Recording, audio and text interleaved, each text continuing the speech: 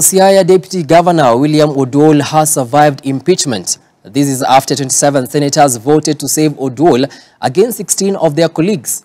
An 11-member Senate Special Committee had been appointed to probe the impeachment raised by Siaya County Assembly MCAs against Oduol, which recommended the removal of the Deputy Governor on 2 charges, which are gross violation of the Constitution and other laws and abuse of office and gross misconduct. Oduol has been at loggerheads with his boss, Governor James Orengo, of alleged mismanagement of the county, and was also expelled from the ODM party over claims that he no longer subscribes to the aspirations of the party.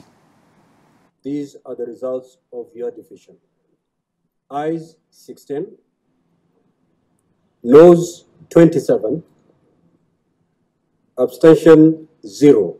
So the nays have it.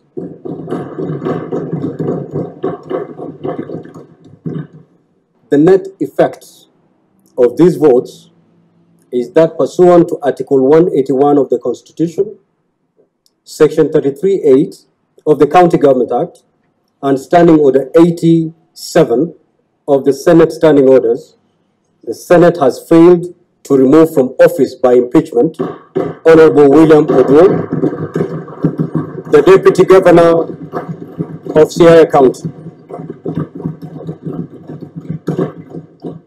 and that the Deputy Governor accordingly continues to hold office.